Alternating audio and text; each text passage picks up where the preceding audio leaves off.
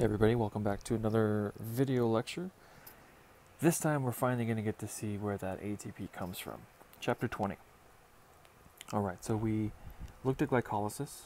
We saw some substrate level ATP made and some NADH, some electron carrier. We looked at citric acid cycle in the last chapter. We saw some more electron carriers as well as some GTP made, which is an ATP equivalent. Now we get to see how all those NADHs, and in the one case of the FADH2, how all that gets turned into energy, and why we, need oxygen. This is where the oxygen actually come in to oxidative phosphorylation, which is what we've been talking about, but not really looking at. All right, so we're going to cover basically all of that. Okay, so we know in our bodies, aerobic environment, oxygen is required. We looked at how glycolysis dealt with the production of pyruvate and what it did with that in an anaerobic situation, lactic acid in our bodies, ethanol and other acetaldehyde and whatnot in some microorganisms as a means of regenerating that NAD+. Now we get to see, or we saw in the last chapter, what happens when oxygen is present, but this time we get to see where the oxygen actually fits in.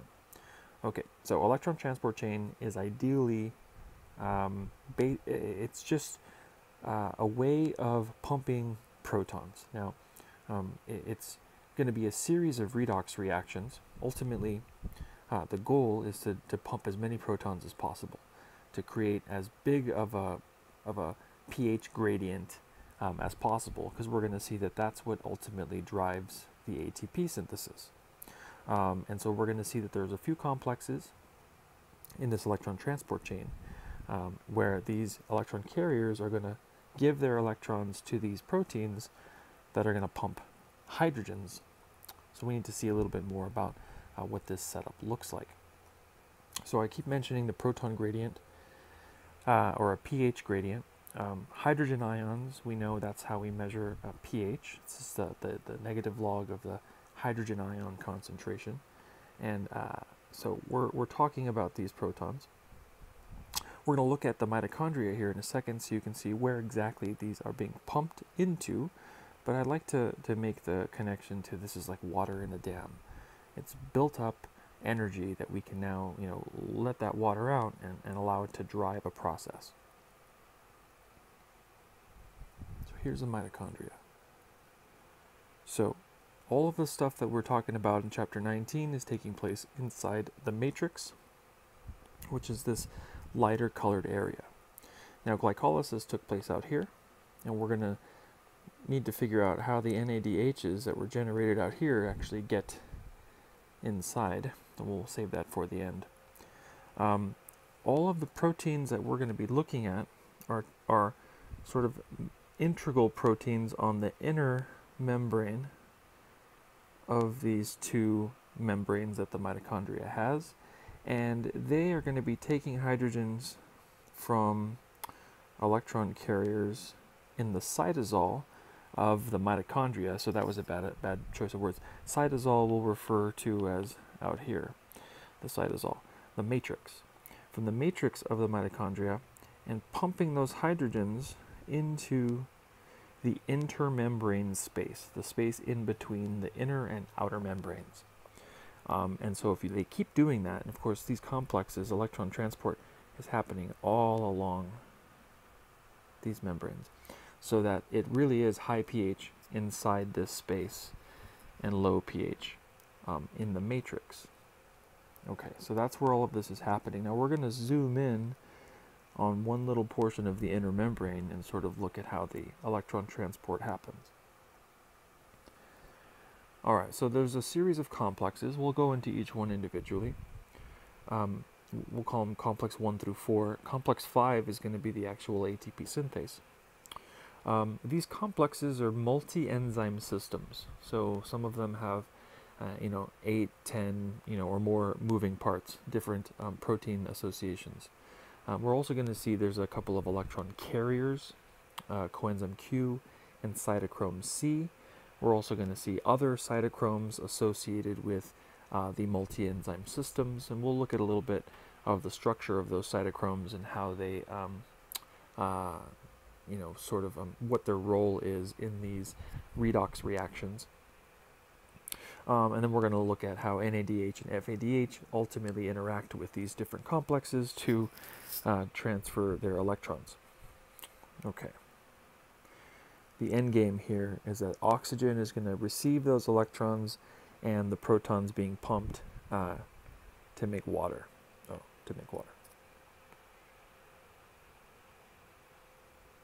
So this is a schematic here.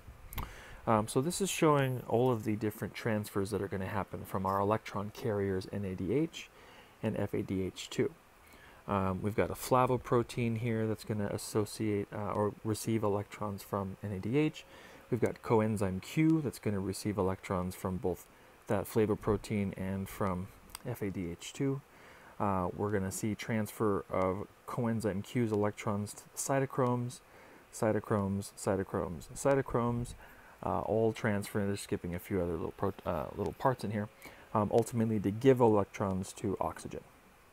Now, different proteins are going to have a role in pumping the protons, and so complex 1 is going to pump some hydrogens.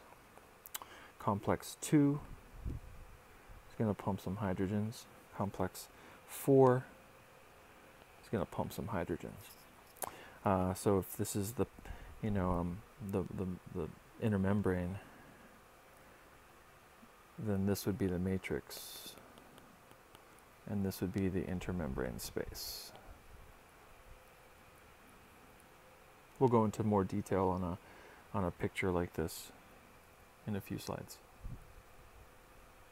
Okay, electron transport. One carrier creates proton gradient as they transfer electrons to each other.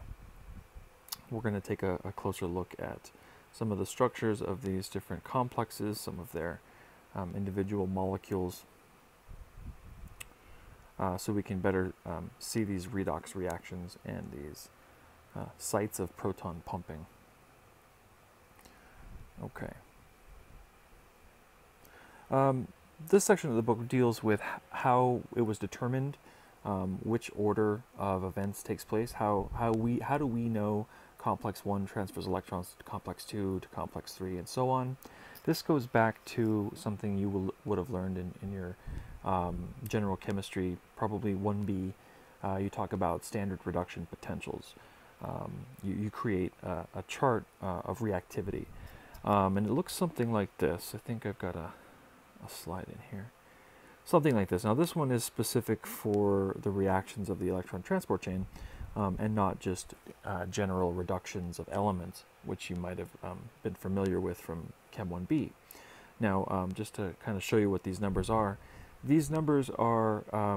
reduction potentials are what we would read on a meter if we were to put into solution, let's say an equilibrium of, if we were talking about here iron, we could put iron 3+ in solution and solid iron, and connect them to something else, another element, and you got to make a full loop here so that the electrons have a way to be transferred, and then we'd see which direction the electrons get transferred from. Are the electrons in the iron going to go to the other metal and actually generate more iron 3+ and reduce the other metal, or is electrons going to transfer from the other metal into the iron 3+ and let it deposit as solid iron? This is the kind of electron transfer or redox reaction that we're talking about. Now the numbers come around from comparing them, individual reactions to something. You have to have something to compare them to, otherwise these numbers are kind of meaningless.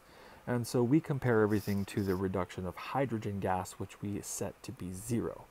And so if we hook up an element to hydrogen gas and we get a positive, if that element gets reduced instead of hydrogen, then we define those to be positive potentials. If something, if hydrogen gets reduced, and so then we rank them onto, we rank their potentials onto tables. And so we'll get a table like this. And so here, any reaction will be spontaneous in that direction or in that, the way it's written, right? These are all reductions, so they'll all gain electrons when coupled to a reaction below it on this list. So the more positive ones have a higher chance of happening when you pair them with different reactions, right? So you can see here one of the electron carriers, NADH. We know that this thing is going to get oxidized when it reduces oxygen. So the difference, or the amount of energy, is going to be the difference essentially between these two numbers. Now, it doesn't happen directly from NADH to oxygen. There's a series of reactions that happens. But the reason we are able to put them in order in the electron transport chain is because of tables like this. So we know which electrons are transferred to which substances in sequence in order to generate the most free energy, right? And that would be to maximize the distance between these two reactions. So it'll go in this direction, right? We'll get transfer to cytochrome B before we get transfer to cytochrome C, and so on.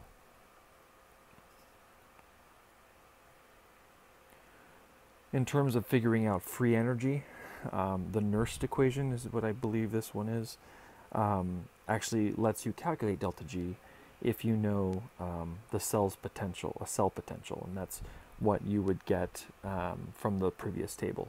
So substituting delta E, a couple of constants here, Faraday's constant, with N being the number of electrons. A lot of the reactions that we're looking at are 1 electron transfers. Then we can calculate the delta G. So whenever delta G's are mentioned here, that's how we know them. Okay, so this little section of the book was just kind of a review on what reduction potentials are and how we could use those to sort of elucidate the series of events in the electron transport chain. Okay, so here's a little bit of a bigger picture. This one includes some of those flavoproteins rather than just the cytochromes from the previous picture. So here also complexes are shown. So complex 1 you can see here is a flavoprotein and an iron sulfur protein. Complex 2 is going to be a reaction that we actually looked at in the citric acid cycle. You remember succinate gets turned into fumarate, and we produce an FADH2. Well, this is actually part of the citric acid cycle right here. So we've already looked at that, but what we didn't see is what happens to that FADH2 and how that gets its electron transferred to to coenzyme Q. That's complex 2. Complex 3, we're going to see coenzyme Q is going to ultimately transfer its electrons to cytochrome C, and that's what facilitates that. And then complex 4 transfers cytochrome C's electrons to oxygen, and so we'll look at those. And so you can see here there's some of the players. Now, iron sulfur proteins are named so because they contain iron and sulfur. We'll see iron as actually the main oxidizing agent and reducing agent for a lot of these cytochromes. And okay, so complex 1. This is NADH coenzyme Q oxidoreductase. This transfers the NADH electrons to coenzyme Q. It's an integral part of the membrane, meaning that it is membrane bound. It is a protein that is inserted in that lipid layer of the inner membrane space. Again, iron-sulfur clusters, hence it gets named iron-sulfur proteins. So several of them. This one also has the flavin mononucleotide, FMN, which is why it is called a flavoprotein.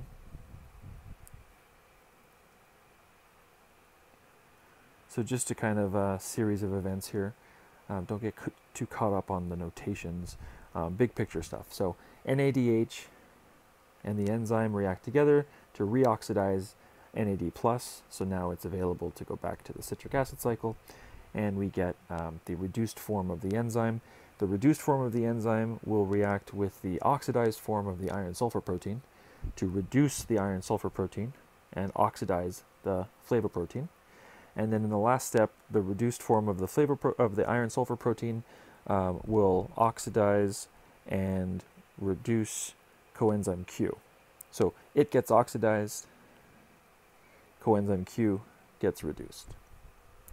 So big picture, which I believe is going to be this next summary equation, overall equation there, is that we regenerate NAD plus and we reduce coenzyme Q. Here's coenzyme Q. So coenzyme Q is a quinone, and in its reduced form, it's called a hydroquinone. So you can see both of these oxygens here are going to be reduced to alcohol groups. So it carries 2 hydrogens and 2 electrons.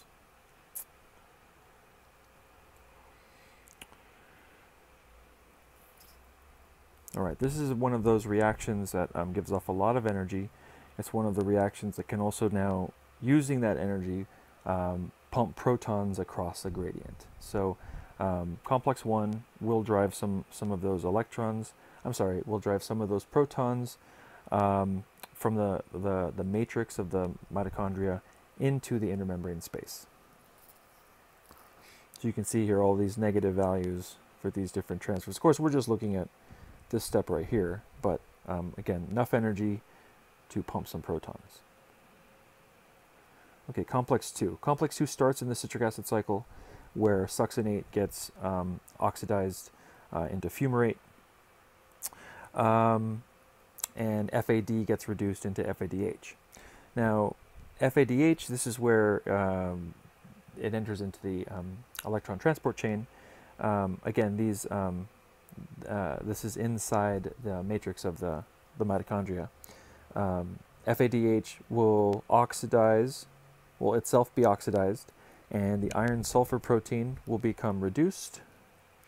And now that's carrying the electrons and the hydrogens. And then that will in turn give some electrons to coenzyme Q.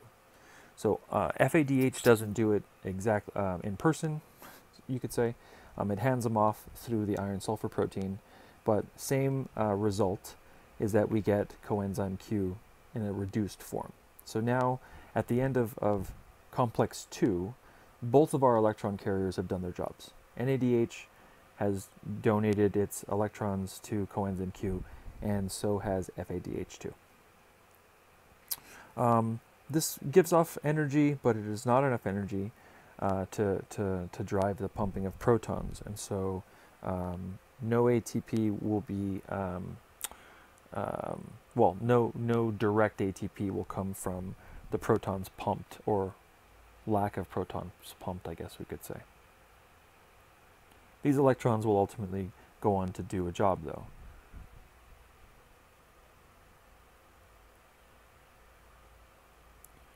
All right, so we're now at coenzyme Q, which is sitting there right about to hand off its electrons to complex 3. So complex 3 is going to be made up of a few different cytochromes.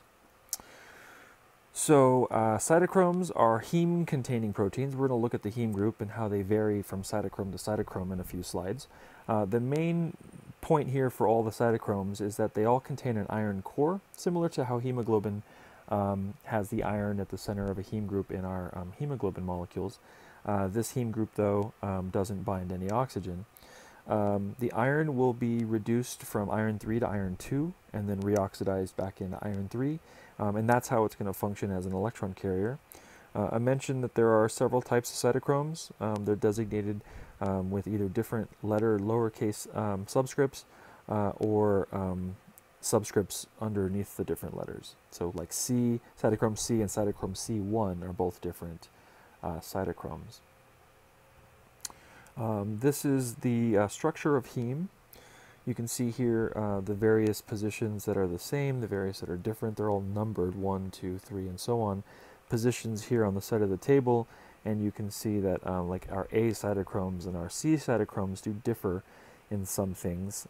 C cytochromes tend to have at position 2 cysteine groups, which we don't see, I guess, in cytochrome A's and so on. So that's how they're structured.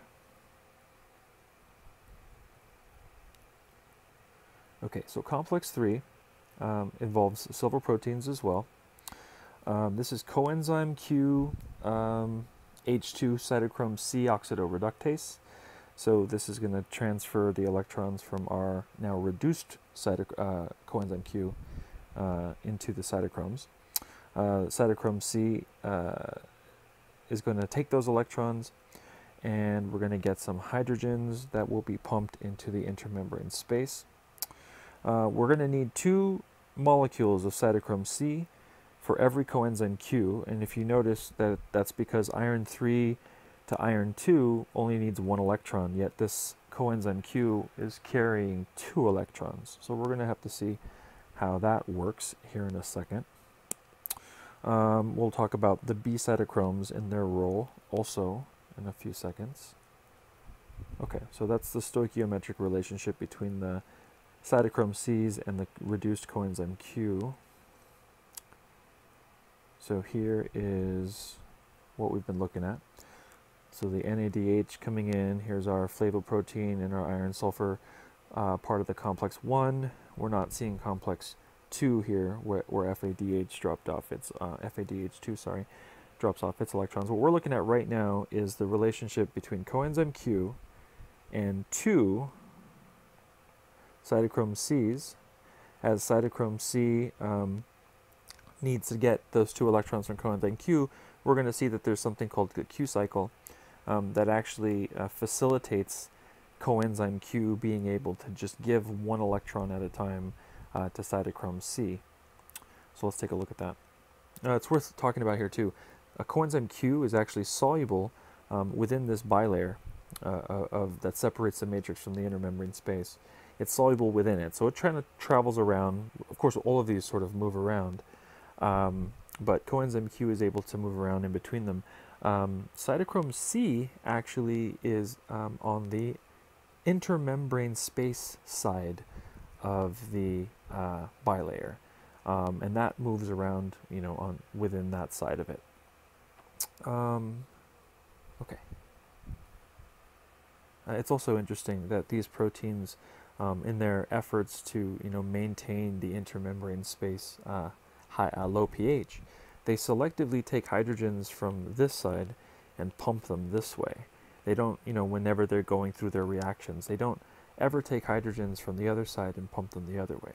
That's part of nature's sort of selectivity towards, you know, maintaining these proton gradients. Thought that was interesting. Okay, this is how the Q cycle works. So the Q cycle involves cytochrome B. The point of cytochrome B is essentially to transfer the electrons. They basically oxidize and reduce each other, and then back to cytochrome Q, so that it can always just be giving 1 electron to cytochrome C. So it's just dealing with the fact that cytochrome C can only take 1 electron and coenzyme Q has 2 of them. This works because coenzyme Q actually exists in a 3rd form. So it has an oxidized form, or its quinone form. It's got a reduced or hydroquinone form, and then it has a semi-quinone form where only 1 of those oxygens is reduced. And so because of this, it's able to participate in this little Q cycle. Yeah, okay. 1 electron passed from a reduced coenzyme Q to the iron sulfur cluster to cytochrome C, leaving the Q in the semiquinone form. The semiquinone, along with the oxidized and reduced forms of coenzyme Q, participates in the cyclic process in which 2 B cytochromes are reduced and oxidized in turn. So I basically said all that. So again, complex 3, like complex 1, does produce enough energy to pump protons. So this is going to help ATP synthesis in a couple of minutes. Complex 4, this is the last part of the electron transport. So now cytochrome C has taken its electrons over to complex 4, and cytochrome C oxidase is going to move those electrons to oxygen. So overall reaction here, we see some reduced cytochrome Cs are going to be reoxidized, and oxygen is going to be reduced to water. There is a copper intermediate here we're going to see that there's some transfers from A cytochromes. Copper does act as an intermediate. You can see that here, cytochrome C to cytochrome A through copper to cytochrome A3. Again, some other reactions showing the oxidation and reduction of various cytochromes. The overall reaction here has not changed. Okay. So this is the summary of the energetics of all of these oxidation and reduction reactions.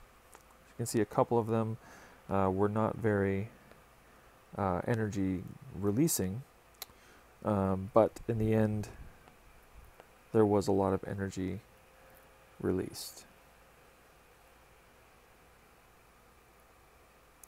We can take a look at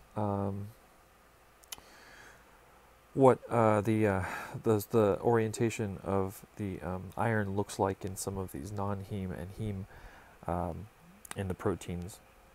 So all the cytochromes contained heme groups. Iron was involved in all of these heme groups. They're different from each other. We saw this already in how in their various side groups and side chains. They're also different in how they actually connect to their main protein.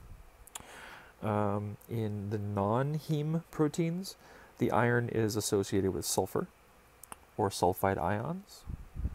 This is two of those ways, or with cysteine residues, which of course contain the sulfurs. So this is how the iron is. Now, in these, it's the iron is not participating in the actual reduction or oxidation. It's just part of the protein.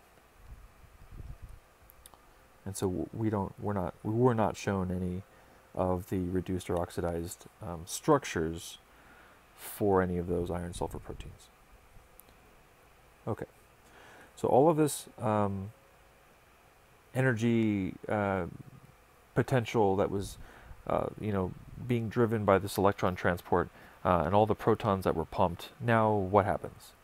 So once we've built up this pH gradient, we essentially have a means of driving this new reaction. So the difference in the concentration has created a voltage gradient. And a coupling process, we're going to look at two of them, converts the energy of this gradient into ATP. Now there's two terms. One's chemoosmotic coupling, the other is conformational coupling. I believe those are the terms. We're going to look at those. Now, let's talk a little bit about ATP synthase. This is the actual protein that's going to be making ATP. Now, okay, so ATP synthase is what actually links the ATP phosphorylation with the oxidation, right, of oxygen. The oxidation of NADH and FADH2, and of ultimately oxidation of glucose. So synthase is going to have two portions. It has an F0, so the F0, right? This is going to be the portion of the membrane that allows the hydrogen ions back into the mitochondrial matrix. It's got an F1 portion. This is the portion that's the ATP synthesis site, or the catalytic part. That part actually has a few different chains. It has 3 alpha chains, 3 beta chains, a gamma, delta, epsilon chain. I think there's 9 different little parts in there. So it's a pretty neat little thing. In fact, I'll try to link a video in the description of this. If I forget to do that, just Google ATP synthase on YouTube, or YouTube it, and you will see a nice little 3D model and showing this little molecular motor in its all its glory. You should check that out. So this is it. And so here you can kind of see the F0 structure, a few of these super secondary sort of structures. This sort of, what is it kind of made? It's kind of made like a tunnel, kind of like a, and so this is actually going to spin. And we've got the F1 portion here with all those different little subunits. Okay. So hydrogens from the inner membrane space are going to come in and essentially interact with all of these chains and then get released. So it's driving this sort of this little motor. Now we can actually uncouple these two things. These are coupled together. We can uncouple them. There are uncouplers. They're basically antibiotics or things you would. Why would you want to uncouple them? Well, you want your organism to die. You don't want it to be able to make ATP. We know that these two processes are coupled because when we separate them from each other, the two processes on their own still happen. For example, when we take away ATP synthase, electron transport still happens. Oxygen still gets reduced to water. We just don't get ATP. We've also done experiments where we can actually get ATP to be made without the electron transport chain. I'll show you that in a second.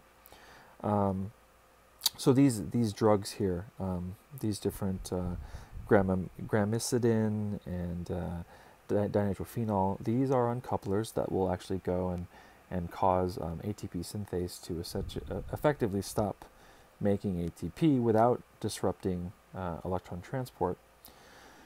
The way that we calculate how much ATP essentially each NADH or FADH2 is worth comes from a ratio of phosphate to oxygen. And so this is the ratio they've sort of come up with, 2.5 and 1.5. We're going to use these numbers to count how many ATPs essentially that we can make. We know that electron transport creates the proton gradient. We know that ATP synthase uses the protons in order to kind of catalyze some part of the reaction. What the discussion gets into a place where people disagree is on the actual little details. But they are in agreement about two things: that the proton flow is coupled to ATP, but that there seems to be something going on with the protein itself, conformational changes that are actually making the ATP. It's not that the hydrogens have some role in it. And so they've kind of separated these two into two different titled mechanisms. So chemoosmotic coupling requires the proton gradient as a mechanism for driving the ATP synthase. And conformational coupling depends on the different subunits of the F1 portion of the ATP synthase to actually make ATP.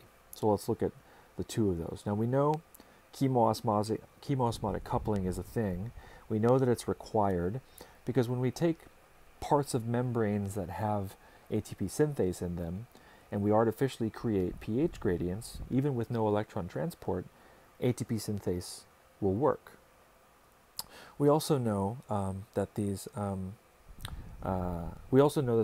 so this is just talking about the proton gradient here on this slide, and I mentioned this to you guys already, that the proteins are not asymmetrically or symmetrically oriented, meaning that they will pump protons one direction but not the other. And so, this is one of the reasons why a proton gradient exists. I guess that's the point of this slide. Now, this is just showing those points again where the protons are pumped. Now, I was mentioning that we know that this is the case because of some of the experiments that are done, either with artificial membranes and whatnot. So let's take a look at that. So one of the key features for this sort of system is compartments. You have to have compartments. If you don't have compartments, then there's nowhere to build up a hydrogen gradient, right, or pH gradient. And so without compartments, this isn't a process. So that's one of the first things they figured out was essential. One of the other things that they looked at is that even little vesicles, as long as they contain some sort of gradient or some sort of way of separating hydrogen ions, can carry out this oxidative phosphorylation. And so they were able to essentially pinch off little parts of the membrane. Of course, they wanted the mitochondrial membrane because it already had ATP synthase in it. What they were able to do is artificially put in a different proton pump So bacteriorhodopsin effectively does proton pumping, but it isn't an electron transport chain component. And by putting these two things together, so taking a part of the membrane, closing it off, right, so that it creates its own little vesicle. So now there's an inside and an outside. The inside here being the intramembrane space, the outside being kind of like the matrix. And then within that vesicle, if you have an ATP synthase and you have an intramembrane space and you have bacterial rhodopsin in this vesicle putting protons in there, and of course bacterial rhodopsin works with light, so if you shine light on it, it turns on and starts pumping protons. They were able to show that ATP synthase could work in this condition. So they know that it's coupled to the proton pump. These things, one needs the other to work. Now, that doesn't discuss or elucidate how phosphorylation happens, and so that's where the other part comes in, the conformational part. And so let's take a look at that. Again, so hydrogens flow back, ATP is synthesized, conformational coupling. So what is thought is that the F1 portion of ATP synthase actually has three different sort of conformations. It has an open conformation, it has a loose binding conformation, and has a tight binding conformation. And it's tight binding where ATP is made. It's loose binding where ADP and phosphate would bind. And it's open where it would be released. ATP would be released in the open conformation. And so you can kind of imagine that as this is sitting here and hydrogens are flowing through the core of this thing's sort of spinning like a little wheel, and that the tight complex here, let's just say it's just bound some ATP, and so then it turns, and the ATP would then be in the open. Let's see, which way is this thing turning? I guess this thing isn't turning. Oh, it is turning. But it's turning, like, why is the purple one down and then up again? Oh well, either way. This thing would be alternating positions, sort of like RNA polymerase did, right? On the, sort of like a ribosome has those alternate sites on the mRNA, and then as it shifted over, different sites opened up, right? So ADP and phosphate would bind in the loose site. ATP would be synthesized from the ADP and phosphate that were just in a loose site that just became a tight site, right? Because this will turn into this. Loose will turn into tight. And then tight will turn into open, and that'll release the ATP. And then the open will turn back into a loose and bind some more. And then loose will turn tight, and they will react and form ATP, and then it'll open again and let it out. So definitely, maybe I'll try to include that video right here. So let me see if I can remind myself. Video here. Alright, so if you don't see the video right now, then I forgot. Okay, we were talking a little bit earlier about how do we get those NADHs that were formed during glycolysis into the mitochondrial matrix so that they can give their electrons to the electron transport chain. So there's actually two mechanisms.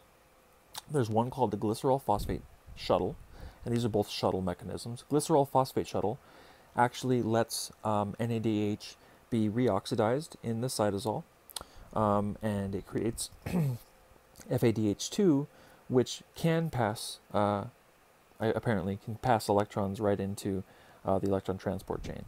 Are we going to see how this one works? Doesn't actually say how this gets it in, so that doesn't really answer anything. It comes from glycerol phosphate being produced by dihydroxyacetone phosphate. If you remember, in glycolysis, reaction 5 of glycolysis actually turned our dihydroxyacetone phosphate into 3-glyceraldehyde, glyceraldehyde 3-phosphate, which is what entered into the second half of glycolysis. So this molecule, generated pretty early in sugar metabolism, is a key here to this shuttle, to this transport system. Oh, here we go. It does actually show us. Okay, good. So in glycolysis, we generated NADH. NADH then is going to be reoxidized and turning dihydroxyacid phosphate into glycerol phosphate. Glycerol phosphate apparently can cross the barrier into the mitochondrial matrix. Once inside there, it can be turned back into dihydroxyacetone phosphate. That process generates an FADH, and then dihydroxyacetone phosphate comes back out. And so this circular shuttle system just transports the electrons that were generated from a glycolysis into somewhere where they can go into the citric acid cycle. So unfortunately, we could have made 2.5 ATPs from NADH, but we're going to have to settle for 1.5. There's a trade-off. We can't do anything with the NADH out here, so better than, getting nothing, we can get less ATPs for it. Now there's a better shuttle. There's the malate aspartate shuttle as well. This one actually regenerates an NADH within the mitochondria, so it's an equivalent exchange. Let me show you how this one works. So we'll just jump to this picture here. So there's two parts. We'll look at the big picture in a second. So we're talking about the NADH from glycolysis. So in order to get this one inside, oxaloacetate, right, can't cross the membrane, but malate can. So oxaloacetate will get reduced into malate. Malate crosses the barrier, and there's malate dehydrogenase, the same enzyme that turned oxaloacetate into malate, turns it back into oxaloacetate, okay? And that regenerates the NADH. So effectively, the NADH from glycolysis is now an NADH in the citric acid cycle. Now, oxaloacetate still can't get out of the mitochondria, so it has to get turned back into aspartate, which can come out. And so aspartate through malate, through aspartate, through malate. This thing is cyclic. This is how this process keeps going. Now, the problem is turning oxaloacetate into aspartate, and so that has to go through another little side shuttle here. And that one is catalyzed by alpha-ketoglutarate and glutamate. Both of these can cross the barrier. Both of these can be transaminated into each other, and both of these facilitate oxaloacetate and aspartate conversion. And so these two little cyclic processes in conjunction with each other allow for the NADH in glycolysis to make it into the citric acid cycle. So again, the NADH generated in glycolysis can be worth 2.5 in the malate aspartate shuttle, but only 1.5 in the glycerol phosphate shuttle. So depending on which shuttle you use, we can get between 30 or 32 ATP for every glucose, for every 6-carbon glucose. Now we get more for fatty acids, we get more, depending on the proteins, we can get a lot for proteins as well, depending on where they enter into the citric acid cycle. So yeah, that's a big improvement over the, 2 that we got from glycolysis alone. So aerobic conditions versus anaerobic conditions add an additional 30 ATP. And so this here is just a summary. So this is kind of showing us what we put in, if it costs us any ATPs, what we get out, differences between the NADHs and FADHs. So if we generate 2 FADHs, then they get converted into ATPs, I believe, somewhere in here. This table is a little hard to read. But basically, glycerol phosphate shuttle versus malate aspartate shuttle. Again, you get slightly more ATPs with the malate aspartate shuttle. But this is how the calculation of 30 to 32 and where it comes from. All right. That's about it. All right, guys. So that was the last chapter on metabolism. We're going to look at photosynthesis after this in our final video lecture of the semester. Hope you guys are staying safe out there, healthy, See you guys next time.